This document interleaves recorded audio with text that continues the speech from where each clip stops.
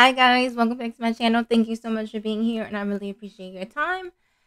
So, to be fair to the young lady that I did a video about last week, her name was Briana Nicole.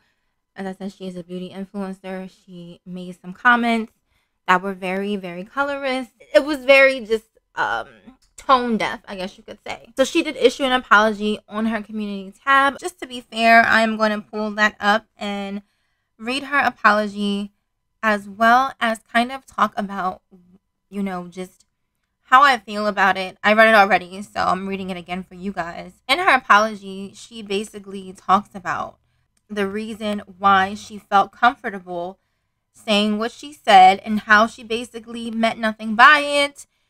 She's used to talking a certain type of way when she's off of YouTube, like in private, when she's having conversations with her mother. She calls herself a black woman, which I thought was quite interesting. And in her community tab apology, she is a black woman too. She never meant to say that her hair was like just basically that type of thing. So I'm going to read it.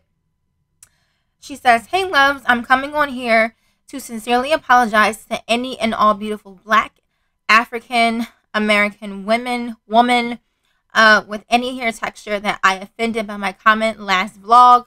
In no way did I mean to make it seem like my hair is better than anyone else's. I most definitely used the wrong words," which I thought was a really good point that she made. "And that was my mistake. I am not anti-black or colorist. If you didn't know, I was raised in a black household. My mother is black and my stepdad who raised me is black. My biological father is white, but was never raised by that side of my family, and I still have never had any relationship with that side of me." Interesting word choice. "Me and my mom talk every day and have normal conversations, and my mom used the words naps when it comes to her hair. My dad growing up would make little jokes about my hair being a mess, calling me a nappy hair little girl, but it's all jokes and no one took it personal. Everyone makes a mistake. Everyone makes mistake. And if you truly know me, you know that the comment that I said didn't come from a bad or negative place. And I can see that. I honestly, I don't feel like she made her comment out of malice in the same way that oftentimes we hear black men spew colorist rhetoric. However, I do think that the things that she said and the way she said them is indicative of her being unaware of why what she's saying would be an issue, because she doesn't have those experiences, because she doesn't have those problems, because she is a racially ambiguous biracial person. So let me read on. "I use the wrong words, and sometimes people just have to be educated to not make certain mistakes anymore." Okay. "I felt comfortable saying what I said based on conversations me and my mom have had behind the camera," and that's where you should have kept that behind the camera. "My mom loves her hair and never said she didn't. I never said that she had bad hair. Just always tell me to be thankful for my hair is more manageable and to never complain about my hair because other people have daily struggles with their hair.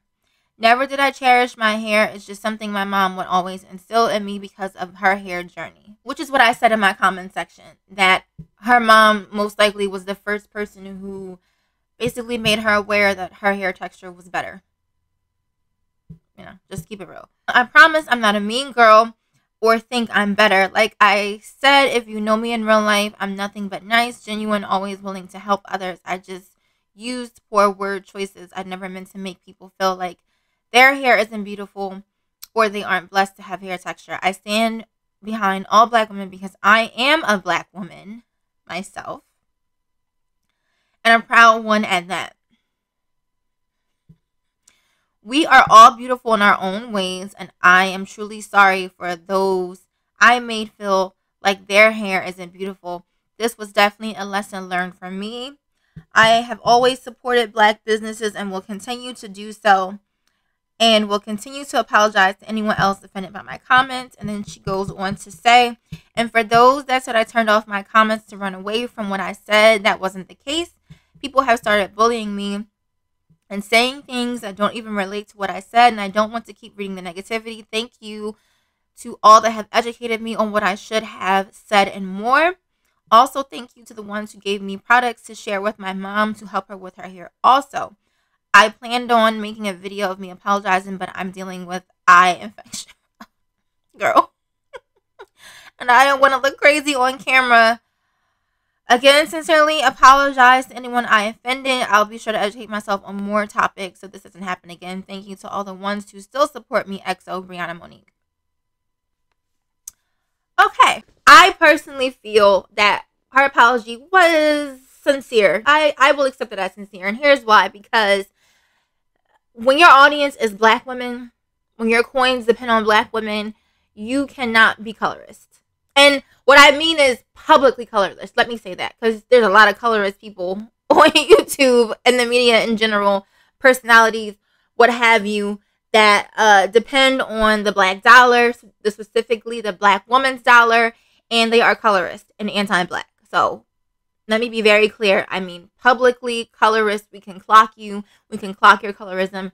That's not what you want to do. That will automatically affect your income. So I feel like on that realm, she's definitely sorry for offending her main audience. I just think some of the comments that she made in her apology were very interesting. You know, her being raised in a black household, as well as her not having any connection to the white side of her family. I'm not surprised by that. A lot of biracial people have that story, unfortunately. Like I was discussing with some of the ladies in my comment section, I do feel like her feelings about her hair came from home. Started at home, started with hearing certain, phrases and language attached to her hair in comparison probably to her moms, her cousins, anyone in her family who's black and has the black American phenotype. I'm sure she was being compared to those family members, and I'm sure there was language used that set her apart in such a way where she started learning, oh, I'm different. Oh, my hair is different. Oh, it's manageable. You know what I mean? Everyone's hair is manageable. Everyone's hair is manageable. It's just that particular hair types require a certain type of product, certain types of combs and brushes, certain type of heat tools. Like everyone's hair can be managed. No one's hair is unmanageable.